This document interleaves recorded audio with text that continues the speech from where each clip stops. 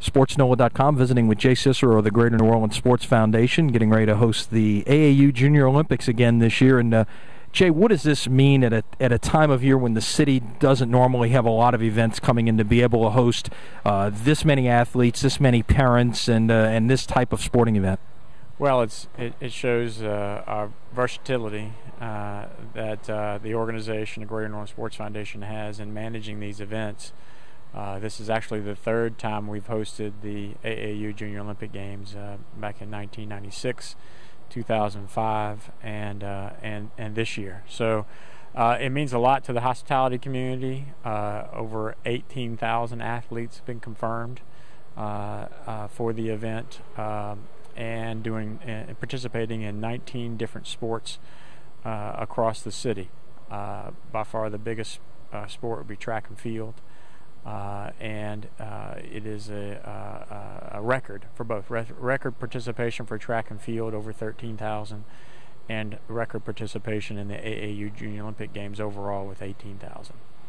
We're standing inside the Montreal Convention Center, which is going to host the majority of these events. It's great to have a facility like this with so much floor space that you can put so many of these events under one roof. Absolutely. It helps us logistically.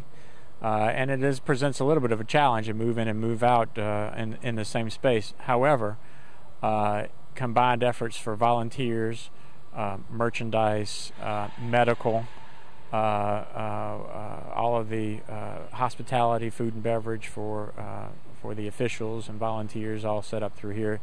The registration for every event outside of track and field is held here also. So you'll have 5,000 kids come through here, 6,000 kids come through here just to register, plus 3,000 coaches and their families.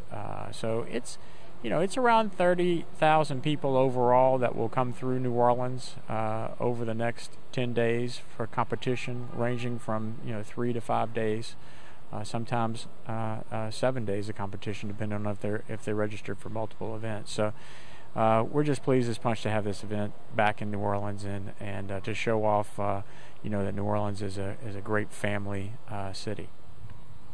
What will the people in New Orleans, they come out to this event, either here at the Convention Center, Tad Gormley, or some of the other venues, what will they see in terms of competition? Well, they're going to see, on most events, it's going to be extremely high-level competition on a youth level. Some events are open, and by the time you get to the finals, you'll see extremely high level of competition. But track and field is qualifier to get here, and it's different age groups. So specifically at track and field, I think people will be absolutely amazed having this amount of athletes, 13,000 athletes in track and field alone. And running a track meet, a youth track meet, is really a three-ring circus to begin with, but the organization it takes and the step-by-step process to even get the 3,000 kids who are competing in the 100 meters to their heats on time is absolutely amazing. So it's a step-by-step process, and I think people will be amazed at of how it all comes off.